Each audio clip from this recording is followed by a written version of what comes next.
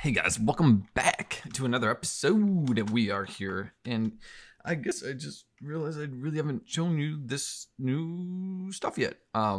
So this is the biome that I showed you in the last episode. We originally spawned a little bit right over there, like right at the edge of the plains in the snowy biome. Well, this big mountain, I decided that I wanted to use it as sort of my interim main base thing, and I thought, you know what, let's, instead of building on the outside, let's hollow this thing out and kind of make it our little place where we're going to have a little bit of farms, a little bit of just storage and stuff. And as we build out what we have here, I did a little bit exploring too, just to kind of see the landscape.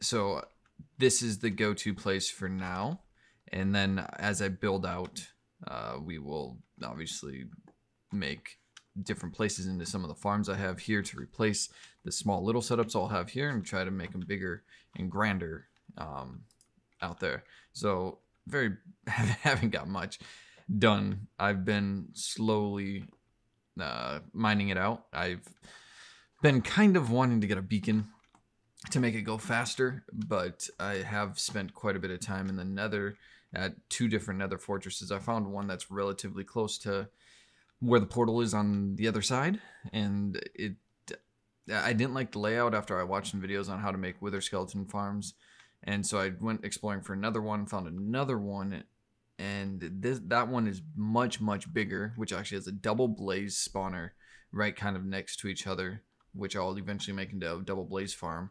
But the problem with it is that it's massive, it's over land, it would take a lot of work to turn it into a wither skeleton farm, whereas the one that's closer, even though it's smaller, I feel like would take less work.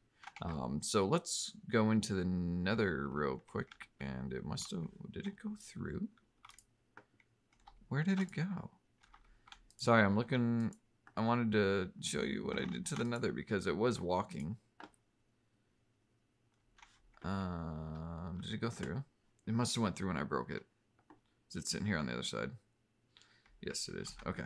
So I made a little bit, just cleared out a little bit of area here. Started making the pathway for a boat to go on here. So I've dug out one side. This goes to the first nether fortress, which is the one where I think I'm going to make the wither skeleton farm eventually. And then I want to eventually build it. Oh, whoa. Really? Oh my gosh. That's never happened before. I don't know how many times I've gone down here and I've never got caught on that. Okay, there we go. Thank you. Okay, it just went through on its own again. There we go. And so this I think, really. There we go. So this goes just right up till here, and where this is the first fortress. Fortress that I have, and so that's whoa, jeez. So that's what we've done so far here, is we've made that, and I'm glad that we have something here. Have something here to make it go faster. So then I used to just be like, oh, I'm not gonna go do this stuff because it's in the nether and I gotta go to it, and so it had to be done. So I went and got some packed ice and made it happen. Gonna make it a little bit nicer. I already have my design for this, not necessarily the design, but the thought on it. What this will eventually be is, you know, the hyper tunnel that goes through in the fight scene on Black Panther. That's what this will eventually look like. It's gonna have the little arms overhang, and then I'm gonna get those new little, I think they're from the end, the lights from the end or whatever, those little sticks. It's gonna look good. I have a design in my creative world, and excited for it. But I have to get. I think those come from the end, if I remember correctly, and from those houses you get the shulker boxes from.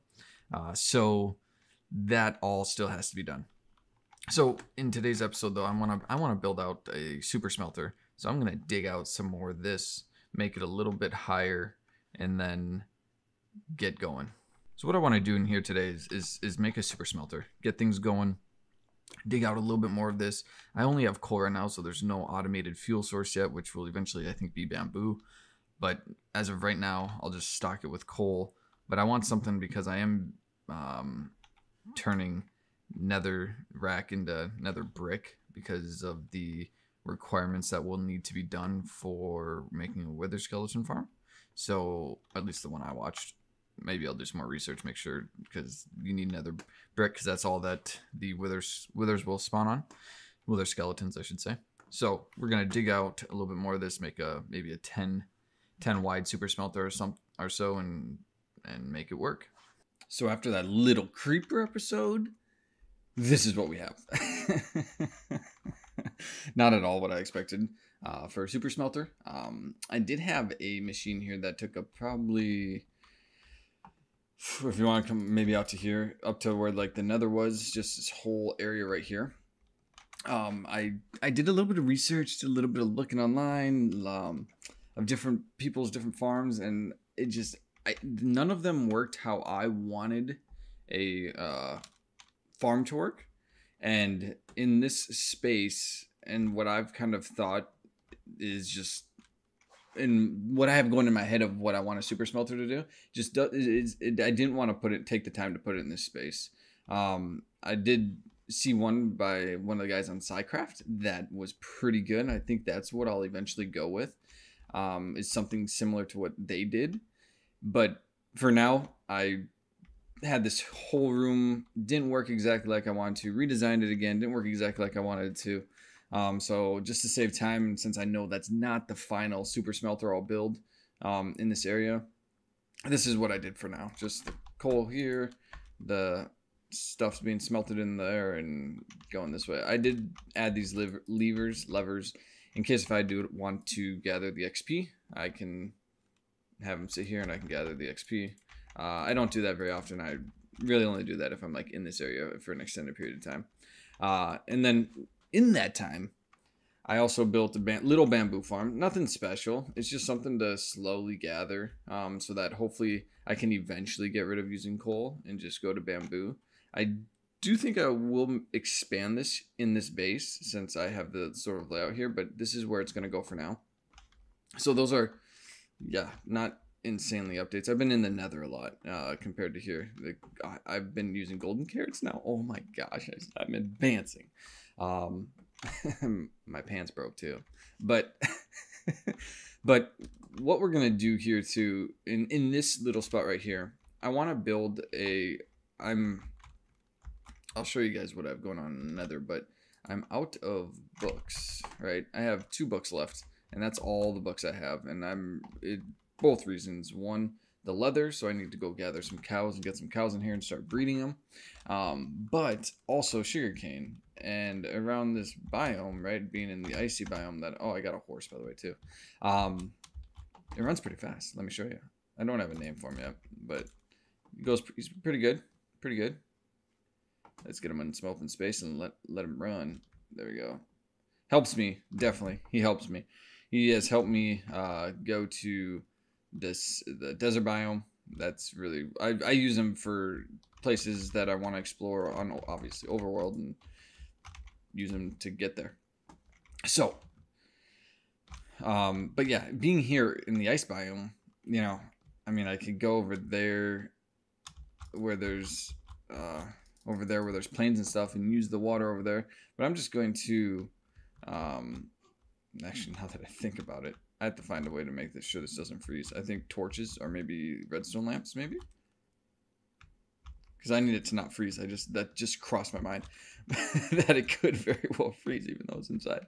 But this hasn't yet, so maybe it won't. Maybe you have to have snow touch it or something. So we're going to build a sugarcane farm, maybe 5 or 6 long. It's going to be the exact same design as that. Without the minecart, since I will need water, I'll just use a water stream to transport the items. So it'll be a little different, but that's going to be what we use. Just observers with pistons to push it. We'll show you guys what it looks like. And voila, there it is. Sugarcane farm, nothing extensive, just 6 sugarcane. Slowly they'll grow. and we will slowly be able to make more books. Just gotta go out, like I said, get the cows and get a little bit of farm going there. But that's good. Those of you that don't know how these simple, compact little farms work, very simple. Let me just show you real quick. So all you literally need is, like, from a redstone standpoint, is a piston, an observer, and a piece of redstone, and then any block really will do. So like in the case of sugarcane farm, right? Or yeah, sugarcane farm. You need 1 block clearance for kind of where you're going to be growing your thing from. And so like in the case of sugarcane, here sugarcane is right there, and so we always want that 1 block clearance so that when we break the blocks there's still something there to grow. And it's just piston, go on the back side, observer, and then I personally, this is the way I do it, I put a block behind under the piston right there. I put another block there so that when the observer detects an update, then it will power the block here, and then it will power a piece of redstone here, and that's how it works. Powers this, powers this, powers this. So as you can see, as soon as it grows, observer's going to detect it, boom, pushes it, and you're good to go. Very simple, very compact. I really like it. It's a very simple use of really great and simple farm, and you can use it for lots of different farms. You can use it for anything that really grows vertically. Won't work for like melons and stuff like that. I mean, you can do something similar for melons, but like there's another version that's like a horizontal version rather than a vertical version, and you use that for like melons and stuff. So, but that's the sugarcane farm now. So now we slowly start getting that stuff. I have to show you really where I've been spending a lot of my time between the last 2 episodes, which is in the nether, and we will get there. Okay, let's go show you guys what we've been doing in the nether. So we've been building out. There it is. I was gonna say my boat should be in here. Like I said last time, I found a double blaze spawn farm, or double blaze spawner area at another fortress, and so I built out the ice track to go that way. Like I said, this isn't anything fancy yet because I do have plans for it. So it's just quick and dirty means to get further. But I did expand this out. This used to stop at the first nether fortress. Not that. That's me trying to get here. But this first part right here, it used to be right there. And now I expanded it all the way out to this second nether fortress so that we can... It's so hard. It's so hard to adjust these. There we go. Let's go a little faster. So that we can... I was just running it, and I was like, you know what? It's not worth it to build this out and mine it out and all that stuff. But I found myself going back and forth between the base and here so often that that it's taken so much time that I was like, you know what? It's worth going to getting the resources to do it, and so that we can move faster. Because gosh, running those 300-400 blocks there at the end that I wasn't going ice pack first anymore was painful every time you wanted to come to here, and especially like I said, when I was building, kind of going back and forth and doing stuff, it was just annoying.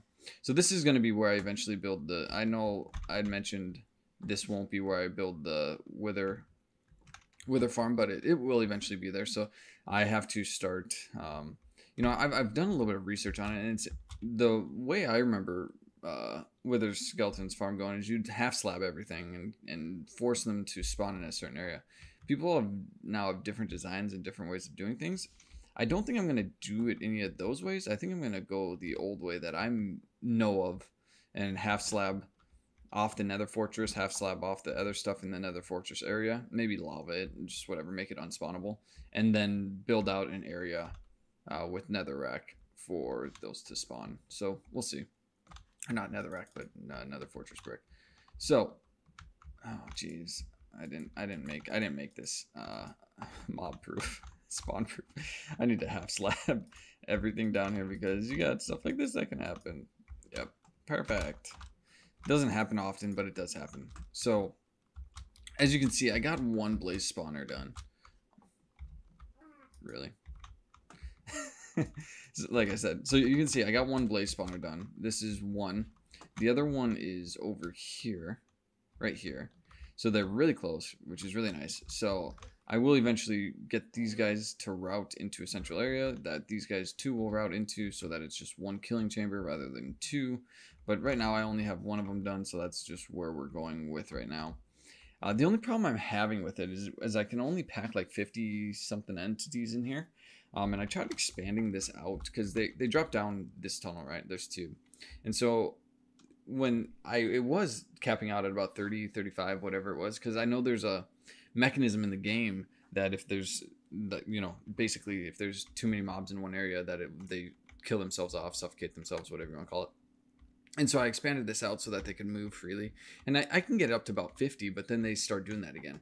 So I have to do a little bit more research on how we can better that.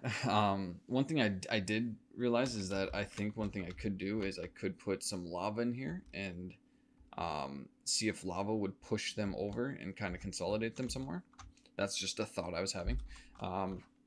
But other than that, this is my new XP farm. No more cave spider spawner over at the other one. I now have an XP farm here. I have gone back to the other base like twice to do that. But I need to get my pants enchanted because those broke on me before I could repair them because they had no unbreaking, so they broke faster and everything else. And I brought over my fishing rods here to put I got mending fishing rods that I need to put on these fishing rods. That sounded weird. So that these then have mending. And we got to build out that second place spawner. That's what we're going to do. Well, that just happened. 2 wither skeleton skulls. I do not know how many wither skeletons I have killed in this dang base.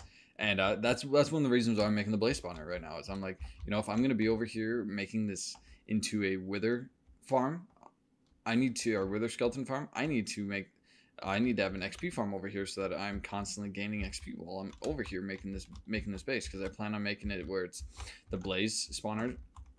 The way it's going to do is the blaze spawner here, and then what I'm going to do is I'm going to slab out everything here, lava everything down there that I can, so that no spawnable spaces over there. And then I'm going to make the area that off of this where the killing chamber is, I'm going to make a huge slab off of that area, and that's going to be the wither skeleton farm. So it's crazy. I have killed so many. Let's see how many. I mean, not that I've killed a ton. I'm going to look at this number and everyone's going to be like, oh my gosh, you've only killed that many. You've got 2 skulls already. But if we go and look at the statistics, look at mobs, wither skeletons.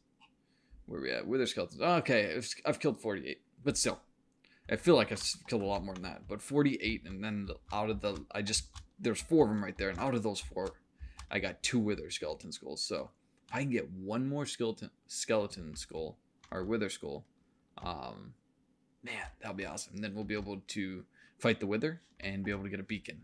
And I want a beacon. So this tends to happen every once in a while too, where it looks like there's tons spawning in here. And what I've seen with other ones is it doesn't look like they accumulate that much. I don't know if it's because I don't have a top on that, so they think they can go up, or maybe I know if they're aggroed on you. See how that happens? Like there's no roof up there, so once they get to a certain height, they can see me. So I don't know if like these guys got aggroed on me at some point, and so now they're trying to get up. Like I don't fully know. Ran out of glass, so I have to go to the desert biome and get more glass. Doing this one. But one thing to finish off this episode is I was looking down here, and oh, see that guy in there got me. Is I saw that thing. I have no clue what that thing is. So I was gonna go down and dig down and see what the heck that thing is. It has a chest down there, so I was like, oh, maybe I can get some sort of loot. So that's what we're gonna do. Welcome to my baby.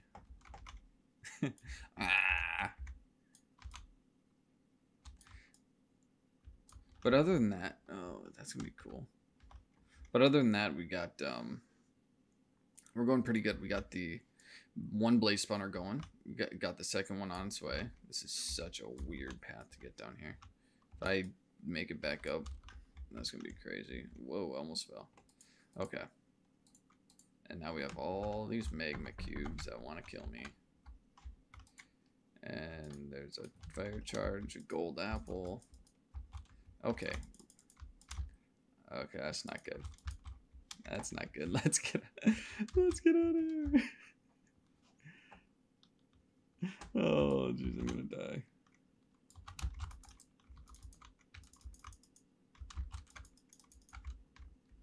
I'm gonna die. I'm gonna die. How'd you die, dude? I died to magma cubes. Magma cubes that killed me. Okay, was there anything else in there? No. There wasn't, and I need to get out of here. But I need to get out of here safe. Whew. Okay, made out alive. So we're gonna continue to work on that blaze farmer, get the double blaze spawner going, and get everything working in tip-top shape for next episode. So hope you guys enjoyed, didn't die, and we have 0 deaths so far on the blaze spawner, so that's awesome. And we got 2 wither skeleton skulls, so we are on the up and up for this episode. See you guys.